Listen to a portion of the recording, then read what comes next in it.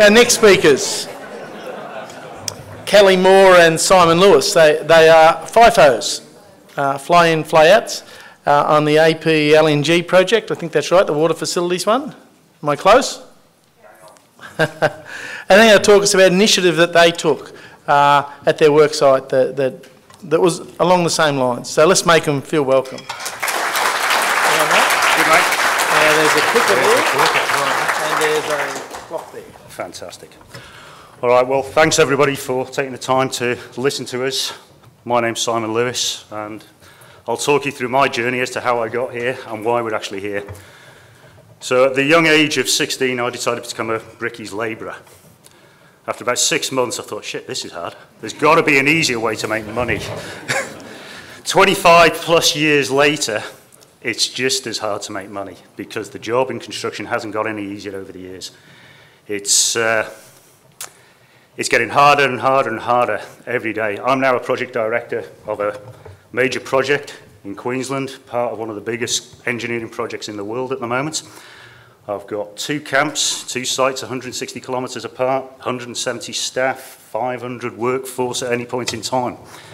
Every one of those guys goes through the same pressures that we're going through every day. The stress levels in the construction industry have probably gone up by 100-fold, I guess, over the last 25 years. It's plagued by delivery. We've got to do it faster, we need results quicker. We need to see those results. We've got social media, we've got computers, we've got emails, it's all demanding results. And that really hard to deal with for everybody. Take those people out of the home life, put them in a camp, anything from 2,000 kilometres away to 500 kilometres away from home, jam them in there and work them 12 hours a day. That gives you an idea of the life of a FIFO worker. I've been doing it for 18 years. I think I'm battle hardened, but I tell you what, there's nights there where I'm definitely not battle hardened. So, why are we here? You know, I've sat here today and listened to a lot of stuff. There's a lot of stats out there. I hear there's this many suicides, there's that many people hurting themselves, there's this many people. At the end of the day, it doesn't matter about the numbers, it's the fact that people are. You know, at the end of the day, that's a lot of hurt, a lot of angst. We've heard about what the knock-on effects are. As a construction industry, we all know, and certainly the mates in construction guys know, the average worker doesn't want to open up. You know, you just said, touch someone appropriately. That's very uncommon. You know, we go out there to work, we go out there to make cash, we go out there to support our families. But not everybody can handle it all the time. So I guess you can imagine my delight when unilaterally I stood at work one day when someone came over and said, I'd like to start up a program specifically for this project to make everybody aware of suicide and mental health issues. And I said, yeah, I'm happy for that. That person was a lady called Kelly Moore who's going to tell you more about this. Kelly's been working with me now for a couple of years. She'd never done FIFO before. She's right in the guts of it, and she's taken on the initiative to actually put herself in front of a lot of people and come up with this initiative. The initiative's great, and she's going to talk a bit more about it. But the fact is that Kelly came up with this idea. I've done nothing. I've taken the glory for it. Even got me a safety award. How good's that?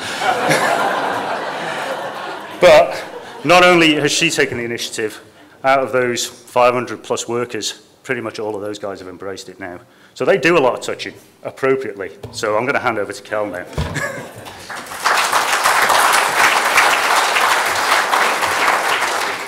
Thanks, Simon.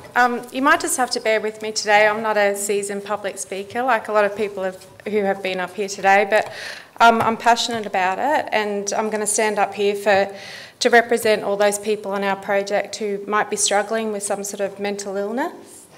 So I want to thank Mates in Construction for inviting us here today as well. As Simon said, I'm his personal assistant on our project. I'm not going to stand up here and tell you today what the issues are in FIFO work. I think a lot of you know what those issues are. I will tell you, however, that we are fully aware of many arising issues, and also that some of our people will suffer from mental illness to varying degrees on the life of our project.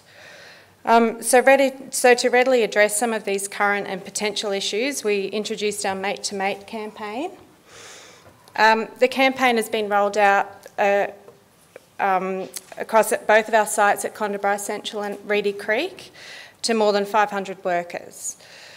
So we've had some anecdotal evidence and unsolicited feedback that we are moving towards some success and perhaps on the right track with this. We also know that it's a journey, not a destination, so we're constantly monitoring and checking in to see how we're going. So let me introduce Mate to Mate to you. And I've got lots of notes here too, so I'll be looking at those. So I've worked in the construction industry for 8 years and in FIFO for about 18 months. And in that time I did notice quite a few issues, but I also noticed opportunities that, where we could do something about that. So between our two camps, as Simon said, we've got a constant workforce on site of 500 people at any time. And research tells us that 1 in 8 people will suffer from depression at some stage of their lives and 1 in 5 from anxiety. So if those statistics are correct, then we have potentially up to 100 people suffering on our project. So what are some of the issues? So everyone in this room knows that we experience things like depression, anxiety, stress, loneliness and more. And if we take those statistics again and look across this room, there's people in here that are suffering with some of those things too. So now when you add FIFO, while that's financially and personally rewarding, for every credit there's a debit. And what I mean when I say that is that when you work away from loved ones, when you work away from home, issues are really magnified, helplessness sets in and isolation. Recently we've also noticed a rise in bullying and harassment claims, and perhaps this could also be a symptom of such things. And with social media as well, that's also, I mean, it's not only bullying and harassment in the workplace, it goes out into the whole of society as well on Facebook, etc. So what is the Mate to Mate initiative? So it's project-based. It's created obviously by myself, so Leighton Contractors, but it's for our project. It's for everyone in our project. It's for all our subcontractors as well. So we're trying to create a culture of raising mental health awareness, and that these concerns are as important as treating physical concerns. So we have an ambulance standing by at any point of time for physical ailments. So Mate to Mate is standing by for mental health first aid. So let me be clear, Mate to Mate isn't about professional counselling. It's about first aid, mates looking after mates, looking for lead indicators, warning signs. It's about driving communication, building relationships, having conversations, urging our mates to seek help. So it was never designed to be another initiative to be driven by our management team. It's driven by all of us on the project. We've got a responsibility to look after each other. It's our social responsibility to look out for each other. And we as a project also face the same issues the rest of society face in terms of changing attitudes about mental health and the stigma attached. So that's a constant driver for Mate to Mate. We want our people to know it's not a weakness to put your hand up for help. It's not taboo, and it's a big issue, so we have to deal with it. Mate to Mate also fits in with Leighton Contractors' values and behaviours. So first of all, we've got safety and health above all else. So we all know how important safety is, and that it's usually focused on physical, but research shows that mental health issues affect people's behaviour at work, and we've talked about that today, but there's things like loss of concentration, risk-taking, carelessness, aggression, disengagement. So the potential for harm is greatly increased, and we want our people to go home safely. Now, we also look at our people are the foundation of our success, so it's obvious that a happy workforce produce better results, and so this initiative is another way we're looking after our people.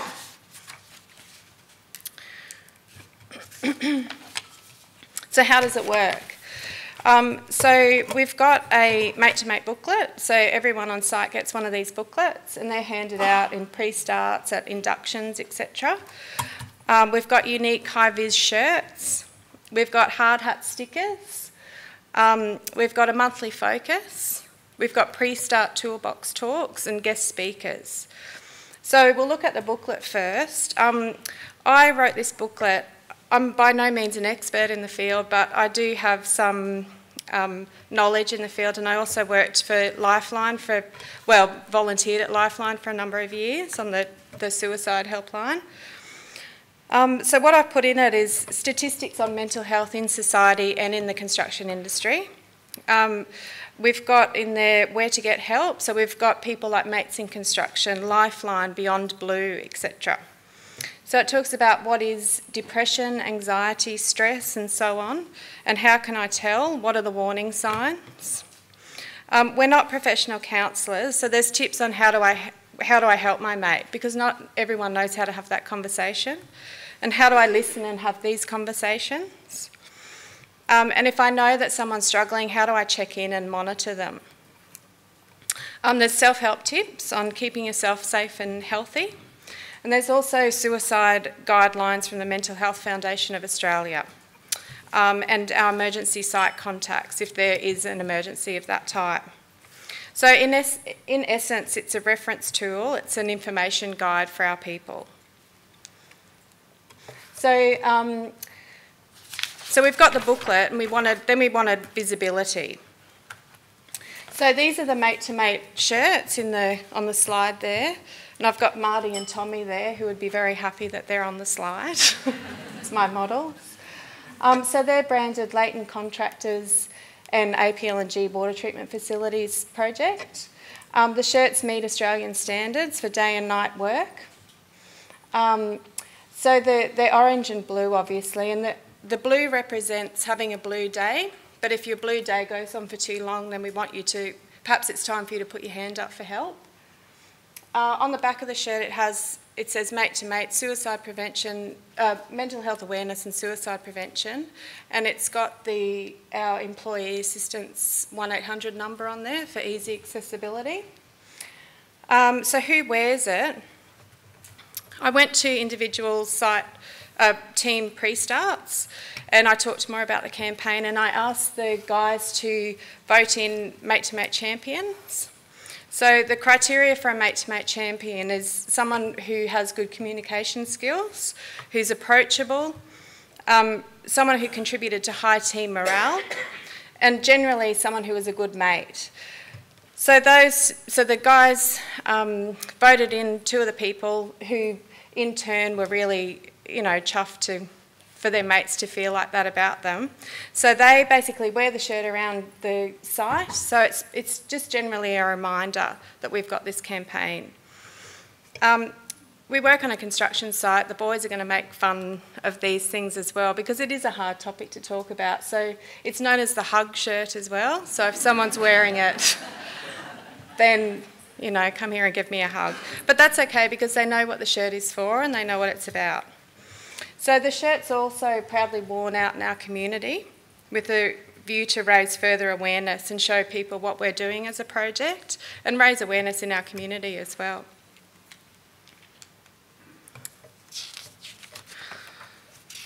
So we also have hard hat stickers, so that's the round sticker down the bottom there. So everyone puts that on their hard hat, and that's just generally another reminder that we've got the campaign. When I initially rolled it out, I had guest speakers at our major pre-start on a Wednesday morning. So at Condabri Central, we had a fellow named Brian Steele, who's from Lifeline, and he's a men's and rural counsellor, and he came out and talked about mental health and suicide prevention. And at Reedy Creek, we had Amanda Edwards from Mates in Construction. So thanks, Amanda. She did the same. We've also got a monthly focus, so that involves putting posters and leaflets up around the camp and the crib sheds. So in December we had What Are Your Mates Doing This Christmas? So we wanted people to recognise that for some Christmas is a tough and lonely time. Not everyone has family to go home to. So we wanted everyone to make sure their mate was okay at that time. In January we looked at New Year's resolutions, which are usually focused on physical health and eating healthy and exercising and giving up smoking, those sorts of things. But this was about focusing on your mental health, your mental well-being. And we also talked about stress and its effects and management tips for stress. And this month, February, we have self-esteem and what does that mean, and some self-esteem boosters. So Mate to Mate, it also focuses on social events like quiz nights, table tennis, pool, darts, football. We want people to get involved. That's what Mate to Mate is about. It's about building our community on site. The more we get to know each other, I think the more compassion we'll have for each other. Also, a recent newspaper article I read said that it's not only FIFO pay packets that are getting fat, so are our people. So as part of this campaign, we're also looking at encouraging healthy eating, which in turn leads to better mental health. And we're soon introducing stubby coolers.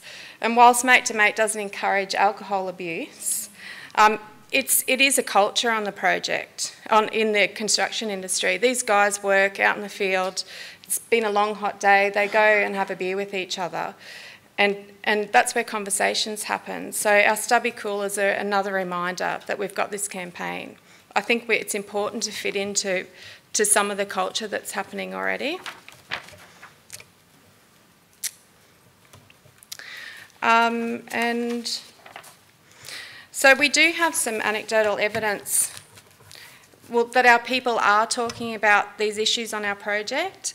And I have to say that when the campaign first came out, I did have a lot of men coming to me and talking to me about those issues. So I think, perhaps it's given them permission, I don't know.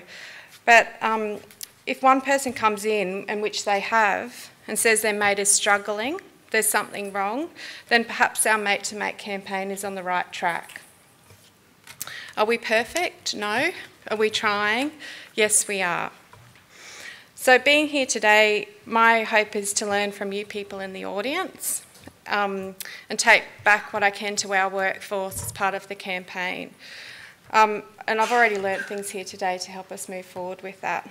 So I look forward to catching up with everyone afterwards, and if there's any information that you can share that I could take back, because our people don't always have access to the internet to go onto websites, etc. So posters, leaflets, anything that I can take back to help them. Thank you.